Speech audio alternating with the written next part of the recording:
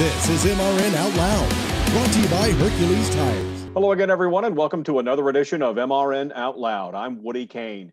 What a story from over the weekend. Rain delayed the Xfinity race until Sunday. Then Josh Berry won it, his first win at the Xfinity Series level after winning almost everything in sight at the late model stock level over the years. We'll talk with Josh about the win and what's ahead. A little bit later on, the Cup Series heads to Richmond this weekend. William Byron will be along to offer up a preview for that race. It's all ahead on MRN Out Loud. Stay with us. Citywide to countryside, whatever you drive, wherever you go, Hercules has the value, selection, and industry-leading warranty to get you there no matter where the road takes you. Go to HerculesTires.com. There you can find the nearest authorized Hercules retail location to you. Plus, you can use the tire tracker to find out which Hercules tire fits your vehicle the best. That's HerculesTires.com. Hercules Tires, ride on our strength.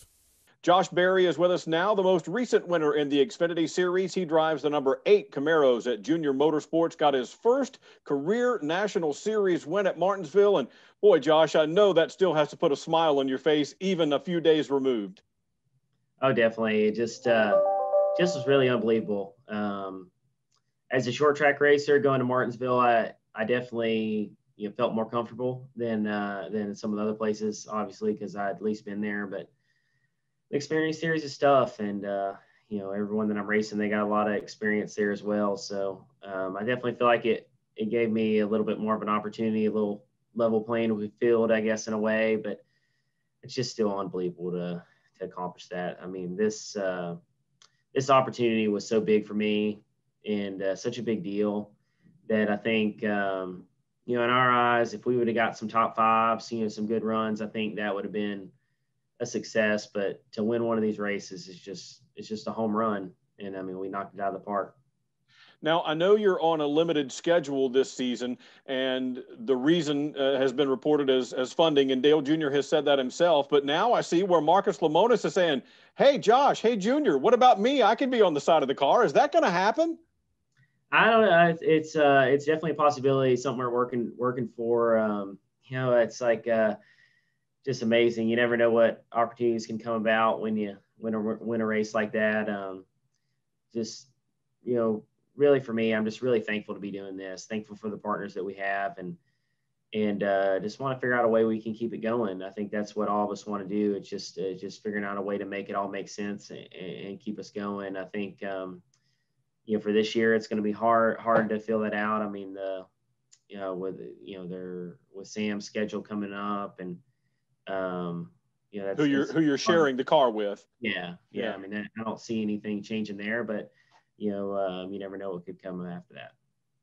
Well, let's talk a little bit further back, because this was sort of a storybook road. The late model guy makes good and gets the big opportunity on the big stage and pays it off with a victory. But tell us about the journey from there to here, because you probably have not even heard the overnight success phrase tossed around too much, because it was a lot of overnights to get to this point, wasn't it? Yeah, definitely. I've been a part of the late model program here at JRM for 10 years now.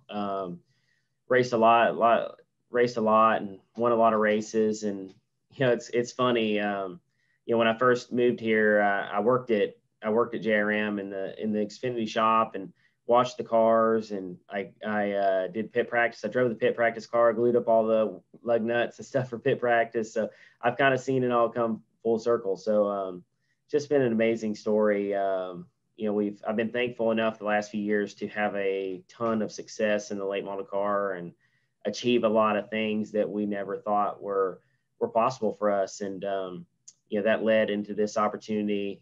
And man, it just feels so amazing to win for all these guys here, guys and girls at JRM. I mean, they all work so hard, and to hang a banner up in the shop, and it's a pretty special deal.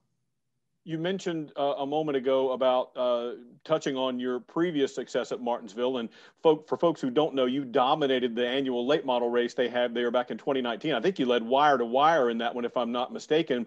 But I wanted to ask you about something else you just said, talking about the jobs you were doing at Junior Motorsports along the way. And now you tell me if this is true or not, because I heard somewhere that at one point you were a bank teller waiting to get a ride. Is that true?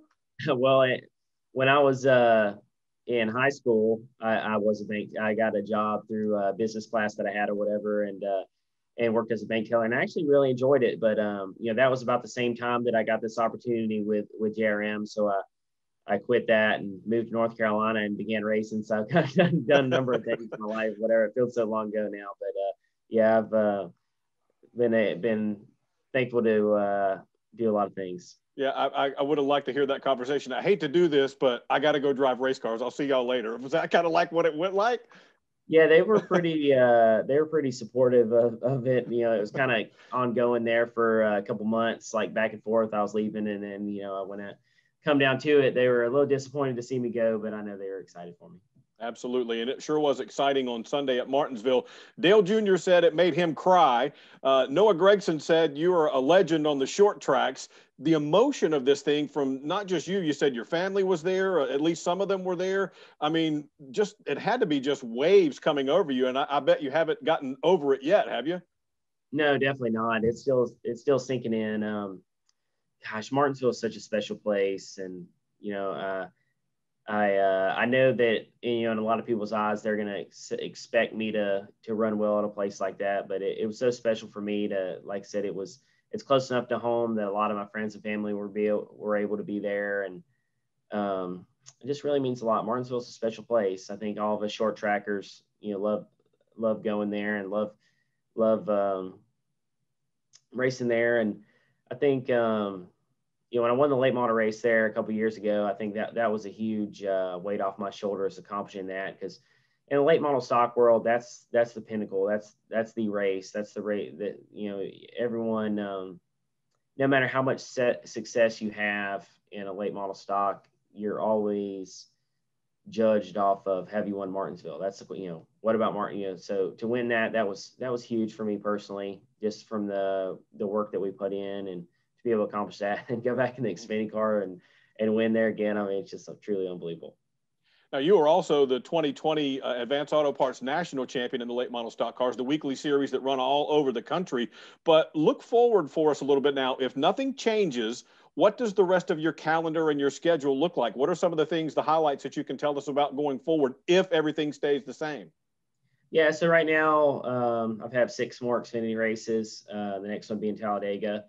And, once that opportunity is, or we're done with that, I might go back racing late models. I'm just going to run, here or there, run some of the advanced auto parts series races, Hickory, wherever, and do some of the car tour races and kind of set up again for running Martinsville again in the fall on that. Like I said, so we'll be back there. That's like I said, we always kind of position ourselves to go run there and do well. So, like I said, if nothing changes, that's what I'll be doing.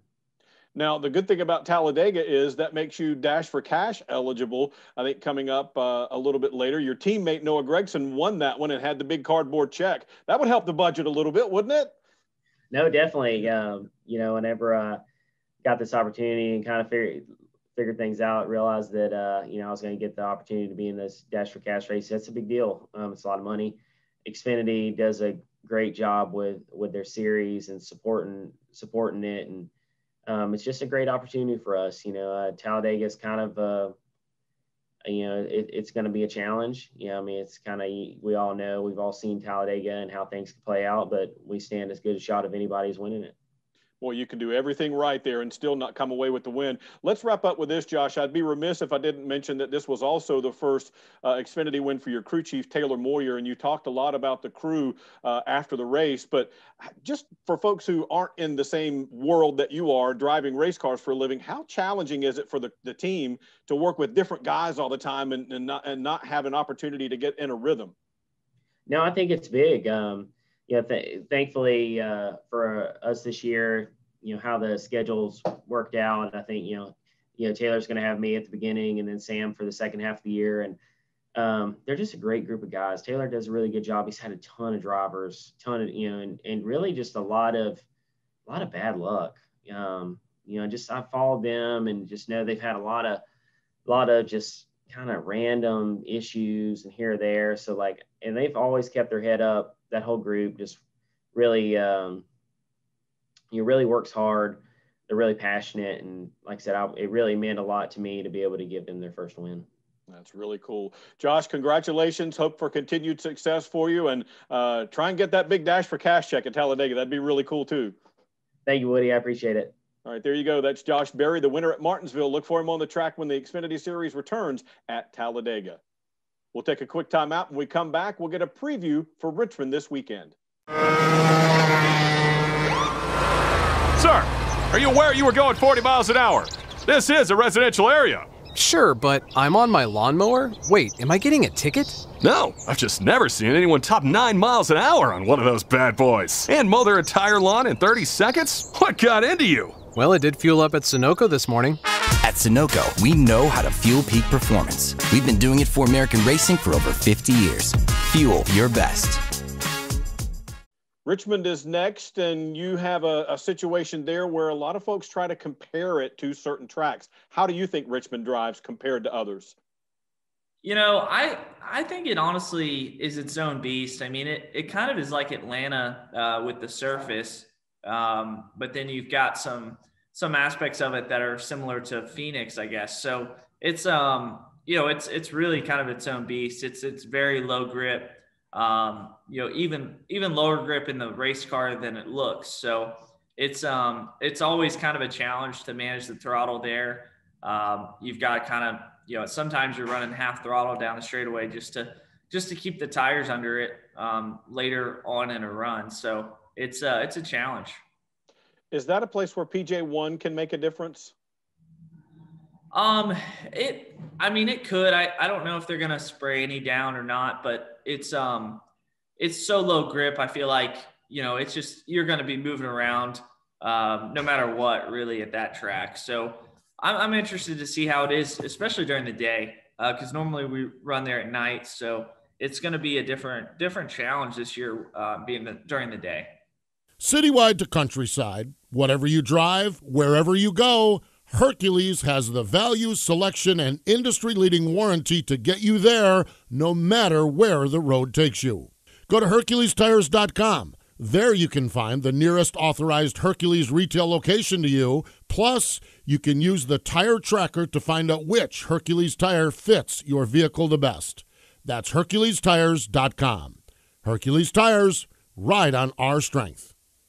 That's all the time we've got on this week's edition of MRN Out Loud. We want to thank Josh Berry for joining us after his win at Martinsville in the Xfinity Series, and of course, our senior preview correspondent, William Byron, for offering up a sneak peek at what's ahead coming up at Richmond this weekend. I'm Woody Cain, and we'll see you right back here next week for another edition of MRN Out Loud.